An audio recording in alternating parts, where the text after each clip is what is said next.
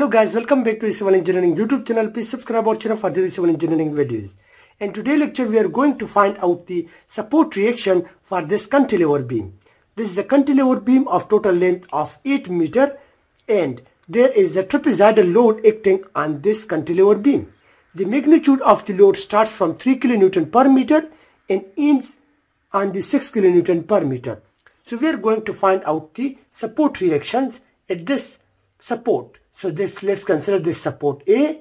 So it is a fixed support, so it can resist the vertical load RA, and it will also take the moment M. So we are going to find out the RA and moment for this cantilever beam. So in order to do this, first we have to find out the total load acting on this beam. This is a trapezoidal load, so we have to convert this load into a pointed load. In order to do this, we have to split this trapezoidal load into two parts. So one is the rectangle here, this is a rectangle, and this is a triangle. So this will be the area of the rectangle and the other will be the area of the triangle.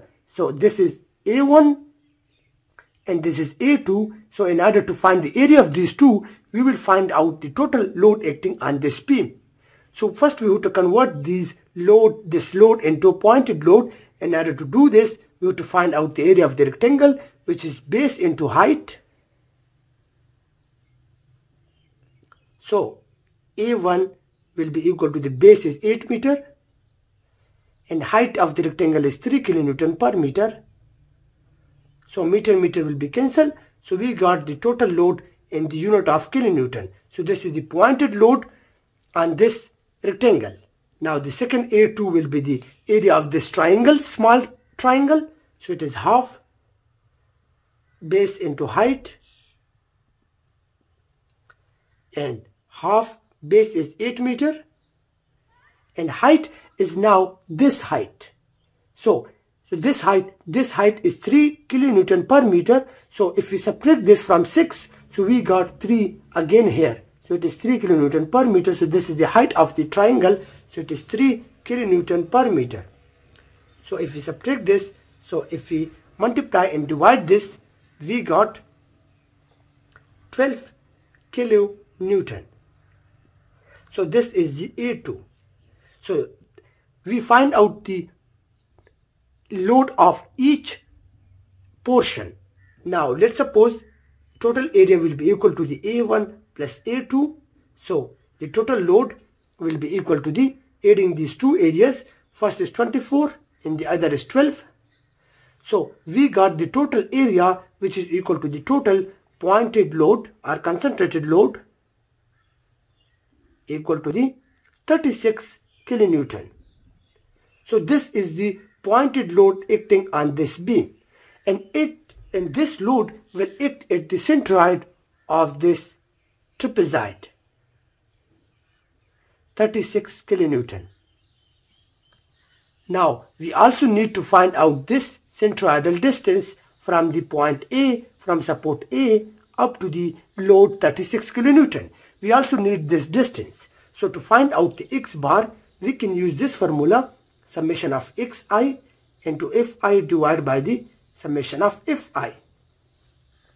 This formula is used to find out the centroid. So now xi means the centroid of each portion, the rectangle and triangle centroid. This is a rectangle, so its centroid will be half of the 8. Its centroid will be here, so this is x1, and the triangle centroid will somewhere here, so it will be x2.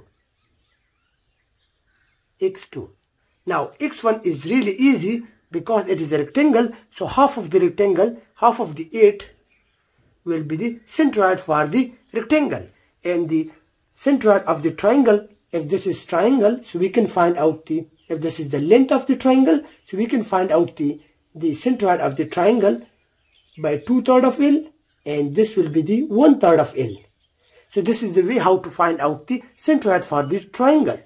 So from here up to this distance, this is x2, and x2 will be equal to the 2/3 of L, and L is 8 meter. So we got, by multiplying and dividing, we got 5.33 meter. So we also find out the centroid for the triangle. Now we can use putting this value into this formula in order to find out the centroid for this trapezoidal load, for this pointed load.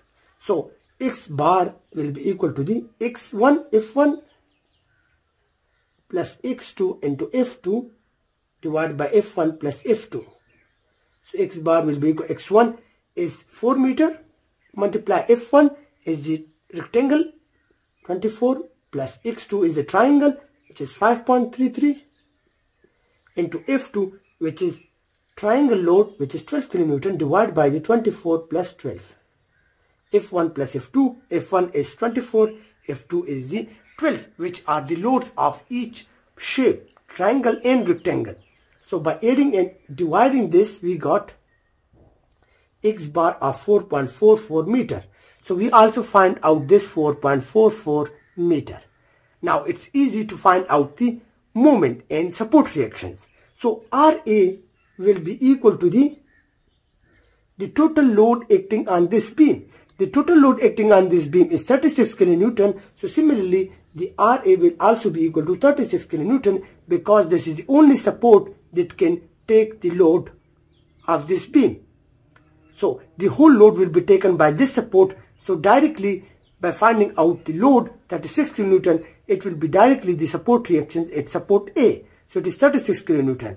Now to find out the moment, so moment will be equal to the load 36 kilonewton into the moment arm which is 4.44. So moment comes out to be, by multiplying this we got 159.84 kilonewton meter. So moment is equal to the 159.84 kilonewton meter. So this is the way how to find out the support reactions when there is a trapezoidal load acting on the cantilever beam. First you have to divide the trapezoid into two portions, and then you have to add the load of each portion, and then adding the total load, it will be the pointed load, and then you have to find out the centroid by using this formula, and then you will find out the moment by simply load into moment arm. Load is 36 and moment arm you find out before, so just multiplying these two values we get the moment. Hope you guys understand, and don't forget to subscribe our channel for daily civil engineering videos. Thank you for watching our video.